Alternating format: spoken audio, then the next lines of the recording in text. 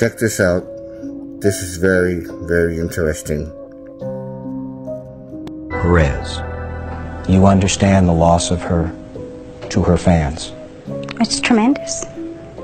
And not only to them, but to me. But they want to know why you killed her. I won't discuss that. Why not? Because the truth is not out. So tell it. Not in a court of law.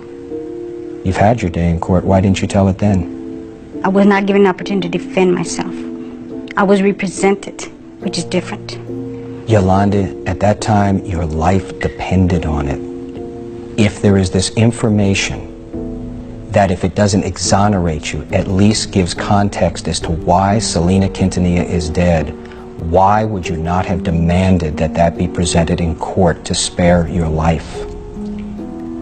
If I knew then what I know now, you can rest assured that my trial wouldn't have gone the way it is, or that it was. I can assure you that.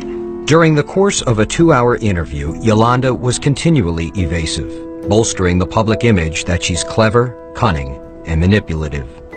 While her conviction is on appeal, Yolanda's reluctance to answer certain questions is understandable. But then, as the interview continues, she jumps at an opportunity to supposedly tell all. This is a letter that your family has said you received here in prison. Is it? Mm-hmm.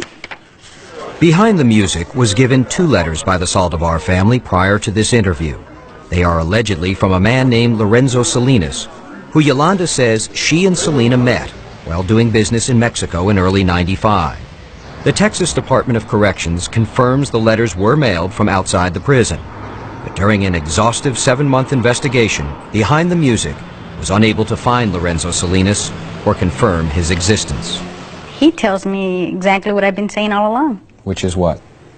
That he feels his conscience is killing him because he knows the truth, and he knows that he feels that, or he thinks that I have things that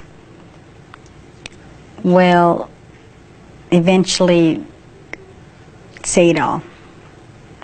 And do you? Yes. Yolanda claims that 2 weeks prior to the murder, she discovered videotapes damaging to Selena's career, and that... Just think. Yolanda knows something. She could not say it at the time. She was afraid of Abraham. Could this be the actual footage of the ritual abuse? Could this be something that could incriminate certain people? Now, think about what I just said in my earlier videos concerning the possibility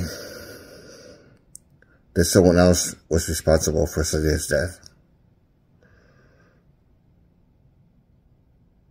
And I think you know what I'm talking about. If you like this video, give it a like and follow. This is Dare to Speak.